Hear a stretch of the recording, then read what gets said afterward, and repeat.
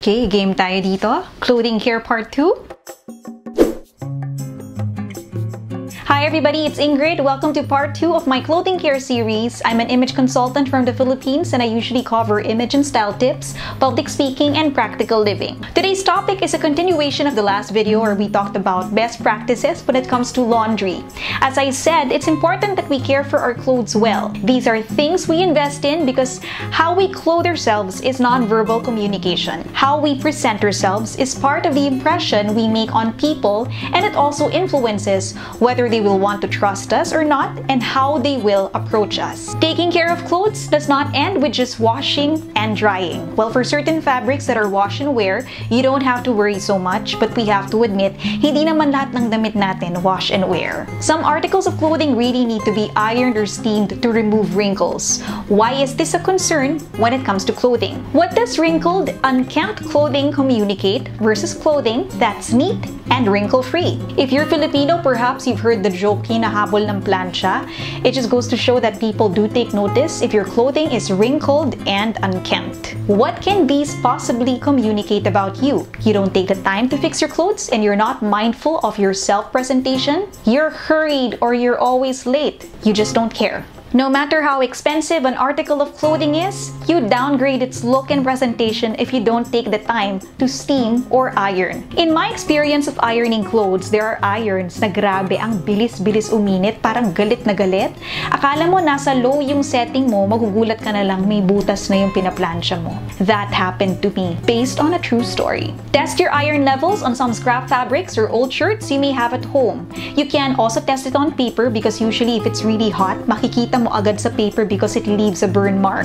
If the setting is too low naman, hindi mas-straighten yung wrinkles. So you have to know your appliance and then find the right setting depending on the kind of clothing. Pag jeans usually, because they're thicker, they can withstand heat but not to the point naman na nasa pinakamataas na dun sa dial. Also, please know your clothing fabric. You'll see it in the tags naman how much yung percentage ng natural versus synthetic fibers. And the clothing tags would also have these labels that will guide you with the recommended settings for that kind of fabric. Pag manipis or delicate, maybe plancha is not your best option. You may have to consider getting a steamer as that can take care of wrinkles, but at the same time, be gentle on the clothes. There are some fabrics kasi, again, this is something that I experienced, they melt or they warp pagka na-expose siya sa heat ng iron. Tapos didikit yung fabric dun sa iron plate, tapos ang hirap niya tanggalin. So it's very wise to check the labels on your clothes so you're well guided with a way to properly wash and press them.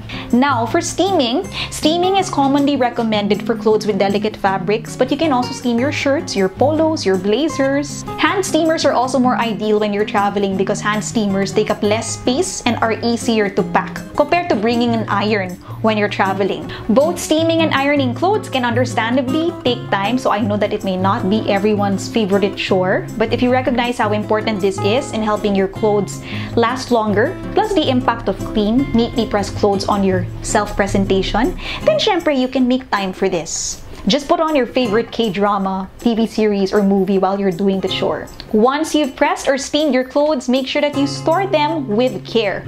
Carefully hang the clothes kasi ayaw mo naman masayang yung effort mo na nagplansya ka. Also, like I told you in the first video of the clothing care series, make sure that your closet or wardrobe gets good air circulation and it's not damp, so mold, germs, and dust don't settle or grow in there. Another tip I'd like to add, it's good to invest in a dehumidifier for your closet. I got this electric one from Lazada. It's been with us for 2 years and so far I like it.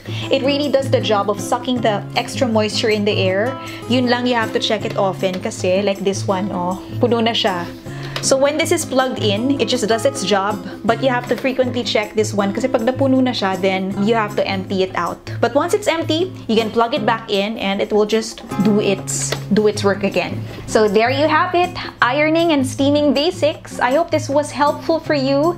Take care of your clothes. Your clothes are not just an extension of your personality, but they're also something you invest in. So take care of them. You know it's a good buy when you can wear it multiple times in multiple ways and the fabric stays intact. Till the next video, I look forward to seeing you again. To my fellow housewives and those who usually are tasked with laundry and ironing, Acha, fight.